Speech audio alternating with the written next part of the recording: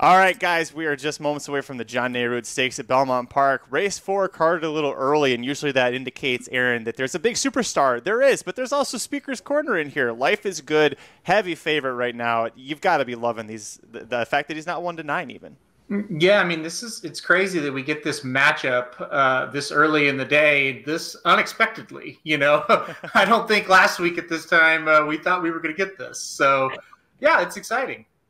Mike, call your shot now. You've got 4 horses. You can only play an exacta. Obviously, I know you like Life is Good on top. Who's going underneath?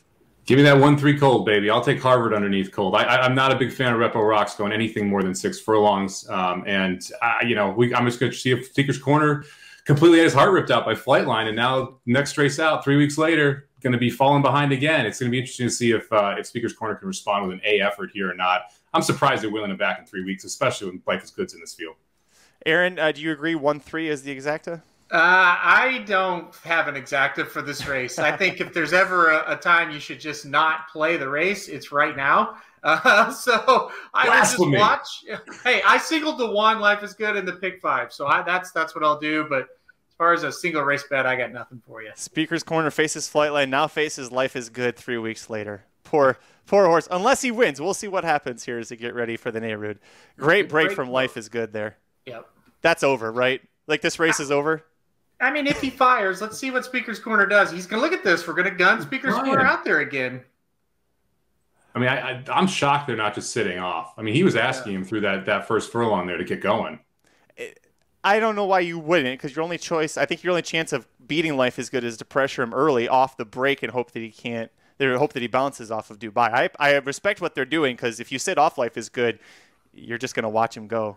He certainly kind of has the attitude of let's try to put the screws to him and hope we can wear him down. I don't know if it's going to work or not, but yeah, I mean, they're trying to pressure Life is Good. Seems like Speaker's Corner under a little bit of a ride, and Life is Good not just yet. Flavian Pratt taking over for IRAD doesn't seem to be bothering Life is Good too much here. Mike, what are you thinking?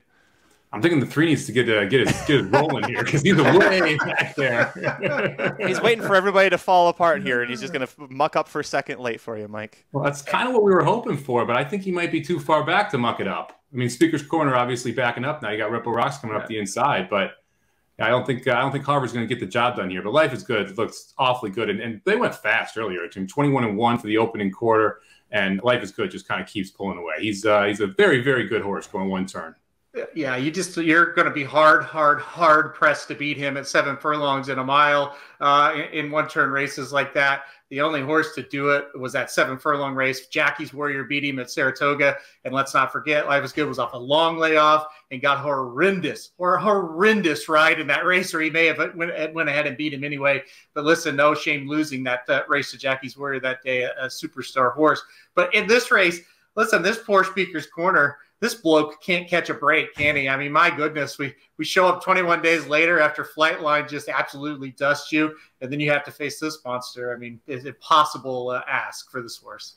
I will respect the connections. They weren't scared of either one, and they really want to measure Speaker's Corner. What is he, and where do we send him next, right? Is this a Breeders' Cup sprint horse? Is he a dirt mile? I think they've learned, guys, that wherever Life is Good and Flightline go somewhere else. Don't go that way. That's what we've learned.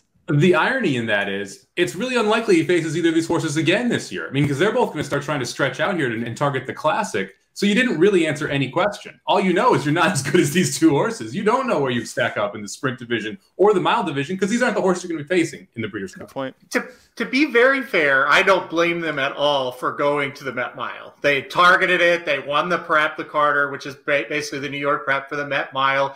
He had been so damn good at a mile this year. And listen, Flightline shows up, and yeah, he's a monster, but he's lightly raced. You don't know exactly, how good he is. You had a pretty good idea, but I don't blame him. Give it a shot. This one, I never understood it from the second I heard it. It just doesn't make any sense. This is not a grade 1 race. It's not like this is $1 million purse. We're a grade 2 race for $250,000. You knew Life is Good was coming here. It never made any sense to me. That's a paid workout. Well, for Life is Good, but Speaker's Corner, it's like, what did we really gain out of this? Yeah, it's a much smaller purse, and it's not even it used to be a winning year for the Breeders' Cup Sprint, not even that anymore. But listen, Life is Good. We know that this is a great horse. It was great to see him come back from Dubai without that bounce. He looks like Todd Pletcher was hyping him up, and as much as Todd Pletcher hypes up a horse and making it seem like Life is Good was going to be back, I know that Saratoga Slim is excited to see him at Saratoga, where Mike Somich, you're going to be there all summer. Aaron Hautman, you're going to be at Saratoga a lot this summer too. So plenty to look forward to, right, guys? Yes. It's going to be a great meet.